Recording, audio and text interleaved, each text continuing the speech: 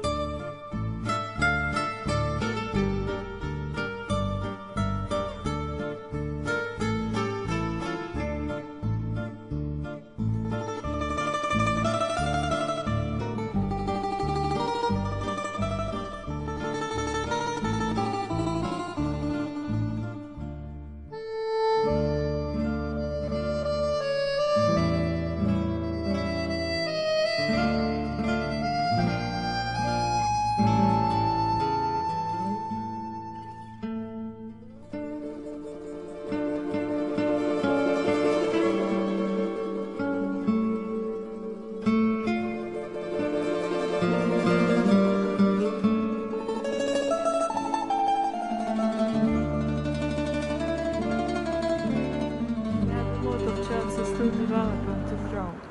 So in the 18th century, Irkutsk became the capital of Siberia.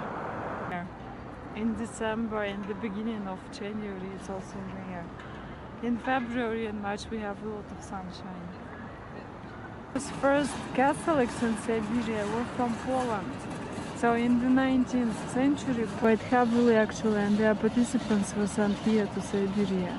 So that's how first Poles, they built the church on the same place, but originally the building of the church was wooden. 17, not only the oldest building of the city, but the oldest stone structure of Irkutsk and of Siberia. Because so Irkutsk, our city, was built in 1661, and this usually all the frescoes are, I mean paintings, are inside the church. And here you can see them outside.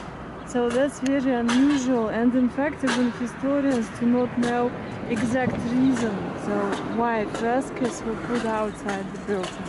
Because climatically it's not really that good, you know. So I mean, in the former times at present we need to renovate frescoes almost every year. So because of the level of humidity, temperature fluctuations and so on. Buddhists and shamans say that the last fresco is showing the baptizing of locals.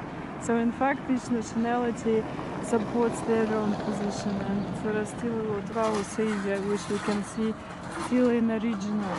So the village, as we mentioned that before, was very small. It was only 18 by 18 meters, and maximum 20 people lived in that village at first. So inside the fortress there was a church and some living houses, some storage houses to keep food, weapons, some agricultural objects and so on. And here you can see the monument to the founders of Irkutsk, and the city was built by a group of Cossacks. The group was headed by the Cossack whose name is Yakov Pakhabov. So according to the chronicles, a group of 120 Cossacks started their journey to Siberia from Moscow, and only 20 people came here. So it means that 100 either returned or decided, you know, to settle down somewhere in the European part of Russia or died. So only 20 people came to this place. But conditions of their first trip to Siberia were extremely difficult because people were moving through Siberia without any maps, so there was no geographic information at all about this land, you know. And these people, were moving only by water, by rivers. When the route of the expedition did not coincide with the route with the direction of the river, people had to carry everything on themselves, you know, in hands. They carried boats, weapons, food, everything was carried in hand.